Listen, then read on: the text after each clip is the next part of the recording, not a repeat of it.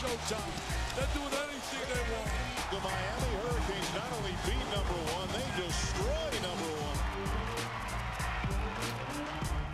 Okay, Mike, so let's break down this matchup, starting outside and work our way in. Last time, Miami completely shut down Duke's perimeter game. And that's usually a key to beating the Blue Devils and taking away their perimeter offense. And we'll take a look at what Miami did in that game. In the half-court set, they do a lot of drive and pitch, and you've got to be focused in on where shooters are, coming out on Suleiman, getting a hand up. And that's the key thing, is to challenge shots. And they even get another good look as a result of this, but Thornton unable to knock it down. And then also in transition, it's a big key to defend outside in. You've got to find these guys. Seth Curry rising up, but again, Miami a nice job getting back, a challenge shot, and a miss.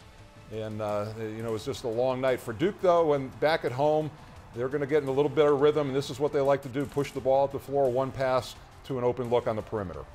That game, the Miami big win over Duke, Seth Curry, Quinn Cook, Tyler Thornton, I think combined 1 for 29. Yeah, no, it was a long night from their guards. It's something, again, that you don't expect in Cameron, but this is a very, very good defensive team in Miami. So now let's move inside. We don't expect to see Ryan Kelly. He did dress last night, but what we've been told, at least, is that he won't be ready until Tuesday's game at the earliest. So without Kelly, Reggie Johnson, Julian Gamble, Kenny Kaji, that's a tough test for Mason Plumlee. Yeah, it's a lot of bodies that they can throw at him, and it's and that's going to be a test for him. But this is what Miami's going to do. They're going to try to go out. Kenny Kaji can do a lot of things. He can put the ball on the floor, pressure you to defend. He can knock down the three, so you have to pay attention to him out on the perimeter.